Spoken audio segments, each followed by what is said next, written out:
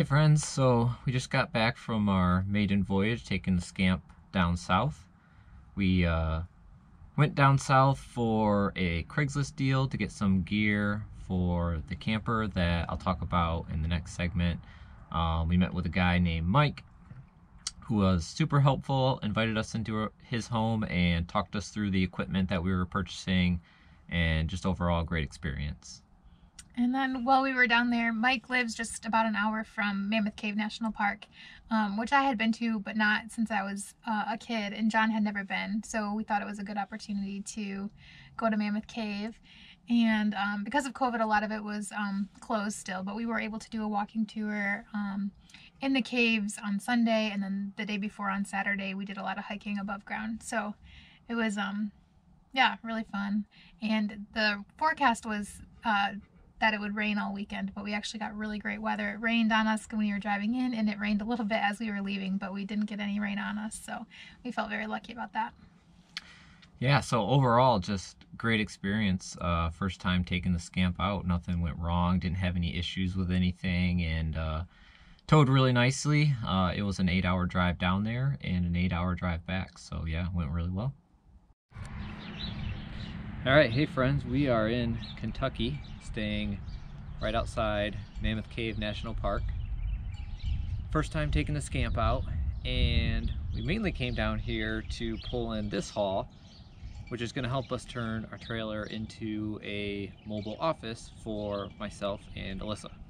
So in this box we have Pepwave Max Transit. It's a LTE modem that's going to give us Wi-Fi capability in the trailer by a cellular carrier of our choice. We'll probably go with AT&T since we have Verizon on our cell phones and we can use those as hotspots. This is an LTE 2x Mimo antenna that we'll use in rare cases if we're at a spot and the cellular signal is not good.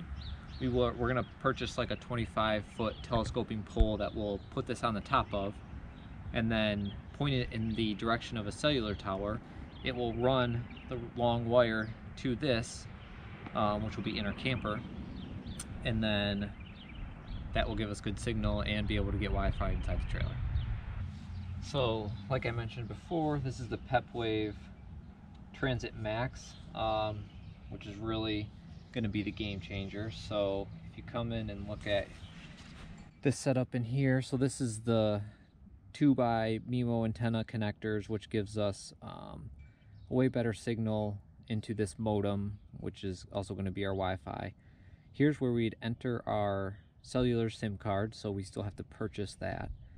You can also boost Wi-Fi, so if we're in a campground that has good Wi-Fi, we can run 2 antennas into here, and it'll boost the GPS signal as well inside the trailer.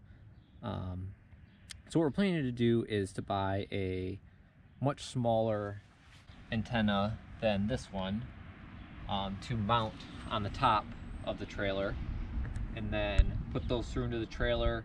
We'll get an antenna that supports cellular, Mimo 2x, and Wi-Fi and GPS. Connect those all into here, and then have this permanently stationed inside the trailer. And then here's where we'd hook up the power, and then this gives us a landline, so we can run a hard line to a computer. It also give off wireless as well. So yeah, pretty excited. We'll have to figure out what data plan we still want to get. We're thinking about a AT&T prepaid 20 gigs unlimited, or 20 gigs high speed, unlimited data, but obviously we can be throttled after the 20 gigs of high speed. So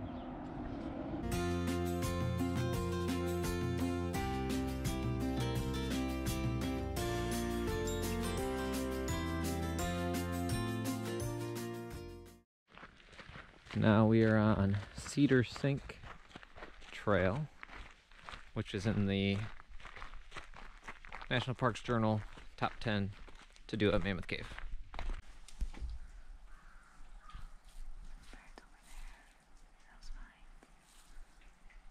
so crazy how it's just a mud basin. Do you think those are deer prints? I don't know. Switchbacks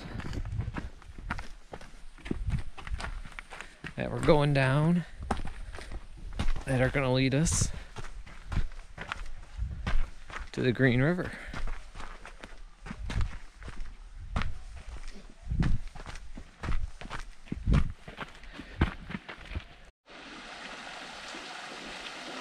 Do you remember what this spring was called?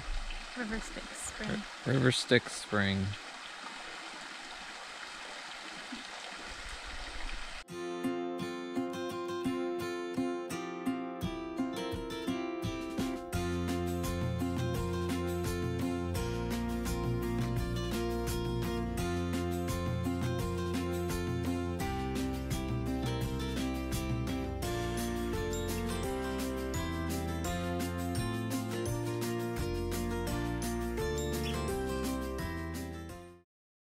Okay, bye.